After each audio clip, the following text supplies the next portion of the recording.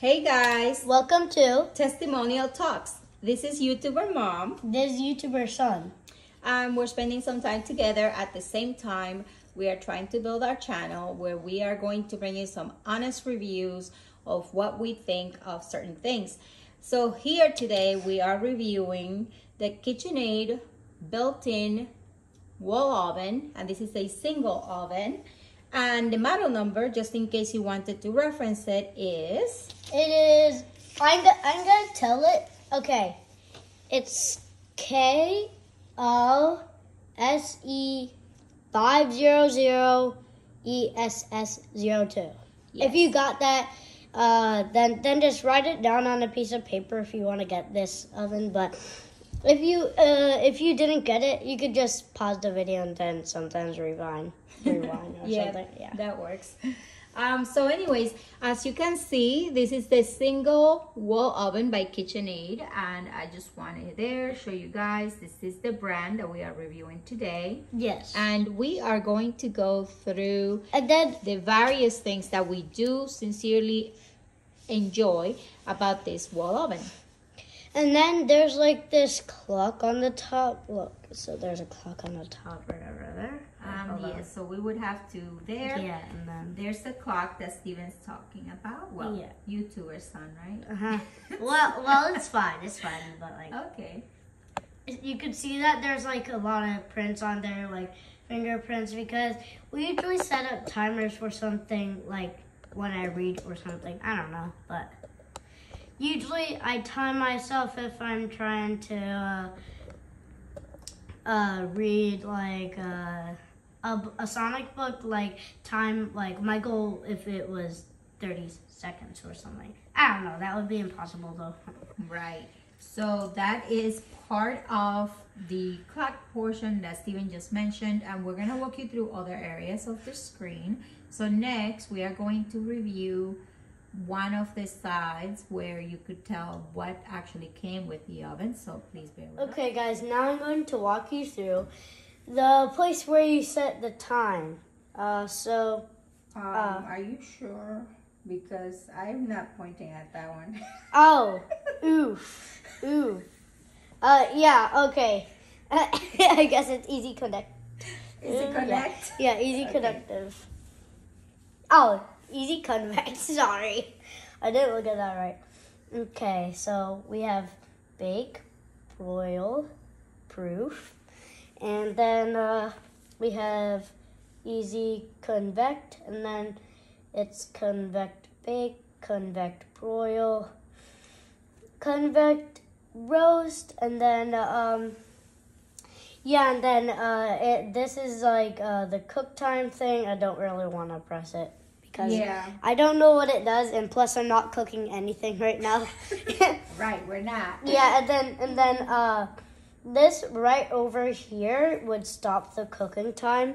Now we are going to move to the time place. So let me just turn. Okay, so now we are on the other side of the screen.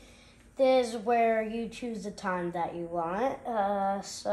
But look, I have a secret thing, and if you guys want to know the secret thing, then don't skip this. So look, I'm gonna do something. Oh wait, hold on. So he pressed timer. Okay, now you go like that. I'm just gonna do 99999. Yes, okay. So 99999. You can't do 100. That's kind of sad. I mean, also at the same time it's not, but cool. Okay, so look, if I press set, it does nothing. Yeah, not really a secret, but I think everybody knows that. So yeah, but it's kind of cool. Yeah. I think it's cool. Yeah, so okay, now let's try. Now, why do you think it does 56. that? Where you put 9999 and then it doesn't let you start it? Because it doesn't want you to put much time. Like, of course, you cannot wait like that long. Like, you're gonna be like this. Oh, when this timer is done. Like, when is it done? Like 100 hours, right? 100 hours later. Yeah, like almost 100 hours. Okay, let's see if this works. I knew it. I just smelt it coming in the future. Okay, and then if you press off, you gotta do that. Double the time. And and then yeah, I think you could do so you could do like, I think you could do 36 minutes. Yeah, you could probably do 36. Yeah, see, you could do like 36 hours or something. Yeah. Yeah, I think you could do 36. Oh, no, that's minutes and then that's seconds. So I guess 35 minutes. So yeah, well, that's about the time over here. Yeah, although it's a really great clock. Yeah, so. Right. And you could actually set this timer for hours. You are actually able to do that. For baking, you actually need that. So it does let you do it. You just have to know what times you are adding in. Yeah. So besides that, the front screen, you could, lock the oven while it is baking so that little guys don't get their hands in there while it's cooking. So that's a really nice feature, but most modern ovens do come with that. So this is the feature that this KitchenAid wall oven does have, where you could lock it to protect your little ones. I'm sure for other reasons, but that's my reason as a mother of many children. Well, I'm not sure if you guys noticed that while YouTuber Mom was talking about all this stuff, I did this. So look, if you do this, oh wait, hold on. Timer. 9. Look, this is actually like kind of cool, because look, it does 1 hour and 38 minutes. Yeah. Very nice. Mm-hmm. That's wonderful. So now that you guys saw Steven, show you the screen, which he does often have fun with. And yes, when he's reading, he does spend quality time with the timer. So usually he spends an extra 10 minutes on that. But that's not about the just oven. 20 minutes. So we're going to move on to that has nothing to do with the oven. Actually, before we move on to the inside of this oven, we want to show you one cool little thing that we do like a lot about this oven. All of our appliances are stainless steel, so it's nice that this wall oven actually has red on the side. It's a nice accent, so when you're looking at it from far away, it looks really nice. So we want to show you that. I'm gonna show you. Okay, so guys, now we're gonna show you the red design on the back. It's right over here. Yeah, and yes, and then we can zoom in to show you guys. There you go. Yeah, okay. And then you could also see the peripherals of this oven. It's really nice and thin, looking to the side. I'll show you. There you go. So it's really nice, okay? So that's that. And now let's walk you inside. Okay, guys. So we are now in the inside view of the oven. And we just want to show you guys, this oven inside should actually be 3 racks. Right now it has 2. I took one out permanently because I don't think the space is big enough to have 3 racks, and I actually bake a lot of meals in big pots, big baking dishes, and I can't have that bit of an annoying little rack in there at all times. So I just took it out to save myself some time and aggravation, but it does come with 3. So let me now zoom in to one of the racks that I absolutely love. So if you pay close attention to the middle rack, there it is, this rack right here. As you can see, there are hinges on the side that it does come on. And then I am going to slide it and show you guys the beautiful thing about this middle rack. Okay guys, and as I was saying, one of my favorite things about this oven is the middle rack. I absolutely love this. I mean, seriously, look how far out you could take that. It's really much like you could take the entire rack outside of the oven. And I'll give you a side view so that you could see how far out that actually is. This is standing next to the oven. You could see that's completely almost level with the door. So it's really nice when you have something heavy, and it doesn't matter. I'm gonna place a really heavy pan on it. I'll show you guys that even with something extremely heavy on, it still glides really nicely. So just watch this. There you go. That is one of my favorite parts. Okay. Other than that, let's talk about everything else, shall we?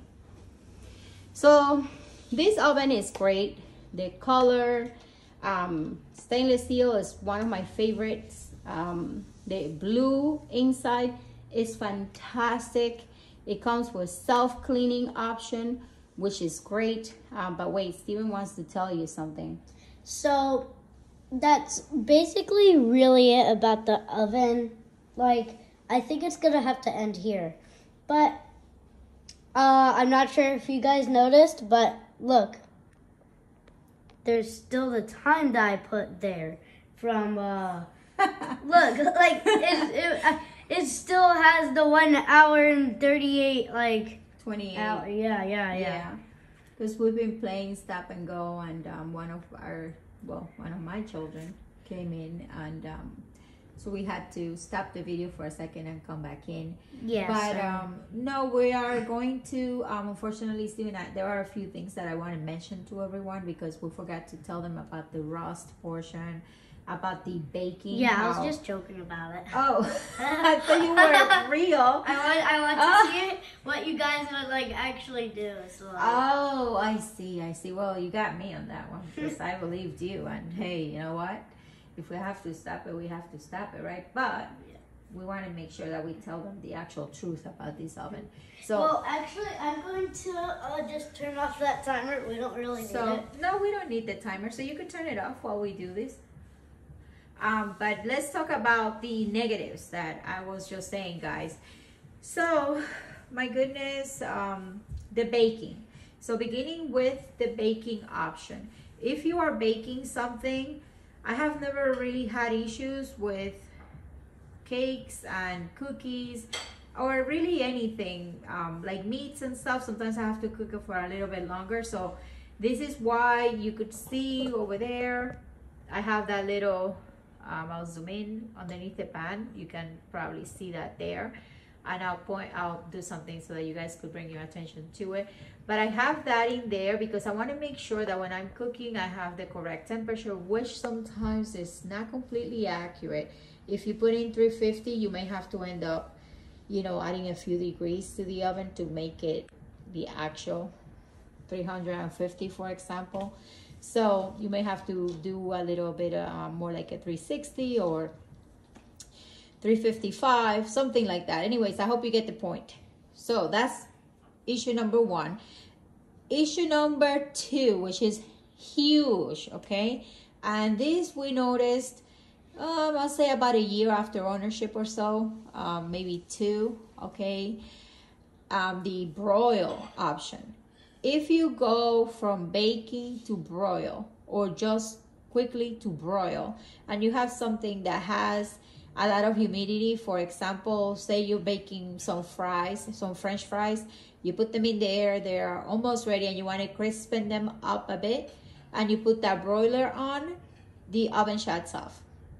After 3 minutes or so, as soon as those French fries start to evaporate the water, it shuts off. It says too hot, error code. I wish I had a picture of it to show you guys, but that happened to this oven. And of course, this is electric, so it's, a little concerning at times, but it just stops working. And then you have to open the door, and then you give it a few minutes, and then caress it. I mean, hey, like, you don't have to caress the oven, but I mean, hey, it's just annoying. Say like error, then they are twins, like with the timer, because that also like trolls you too, because like they're twins, so they should do the thing. Yeah, it's kind of odd that it does that, but anyways, that's one negative thing. You're thinking like probably a ghost like just resets it. You're like Maybe. this. Oh, who's there? Like, oh no. That could be, yes. The other thing is, guys, I will now, stop this video and then start again another clip because I want to walk you inside. And for that, unfortunately, I can't. I hope I can get good images. But I want to speak about some rust that began shortly after we got the oven. It started with one minute spot, and then it migrated to now a whole situation. And this oven is not that old. It's just about 4 years old. And mind you, I cleaned this oven as recommended by the manufacturer, which is to do the self-clean. I take out the racks and I do the self-cleaning. The racks I wash outside by myself, nothing to do with the oven. So I'm not sure what they missed or if they use really cheap materials, but I just figure you should see in case you were trying to invest in this. And if you were, you may want to get yourself a good warranty with it so that you don't have to endure this. So hold on 1 second while I go. Okay guys, I hope that the video is doing its due diligence. I'm sorry if my voice sounds a little weird, but my head is actually inside the oven now. If you see those little scratches, they're not scratches, they're kind of cracks, almost like this is going to break in pieces. I want to let you know nothing has fallen. I'll move this rag so that you can get a better view. Nothing has fallen inside this oven, and this is constantly self-cleaned, so that I'm not too sure what's going on, but you could see how that is. And if I put a finger there, you could kind of see, I guess, you know, for dimension purposes, so that you could see that is, you know, I'm an adult, this is an adult finger, how big that is. That's spot number 1, and then I'll show you again. Spot number 2, an infinity. And I say that because, as you can see, that material that they use inside is kind of cheap. So I could see why that would rust, and all that orange stuff that you see there, that's rust. Yeah, and there you go, more rust. And if I just keep on going, I don't want to drive you guys crazy, but there's just rust everywhere. I'm sure that right here is going to start pretty soon, because you see this coloration there, and then you see the edges right there, they're discolored and rusted, and again more rust. And that is very, very rough to see when you have only owned your oven for, my goodness, less than 5 years. So if I had to do it all over again, oh wait, hold on, let me show you another spot right there. You could see that. Yeah, yes. You could see like the model number up there. Yes, but like if you zoom it up there. But anyways, that's really all we had, guys. Yeah. Bottom line is that if I had to do it all over again, design-wise, I would 100% want to get a KitchenAid.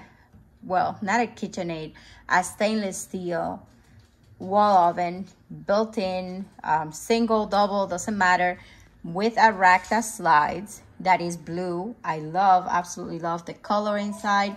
The self-cleaning option, fantastic. And everything else, really great. But I probably wouldn't get this specific one, okay?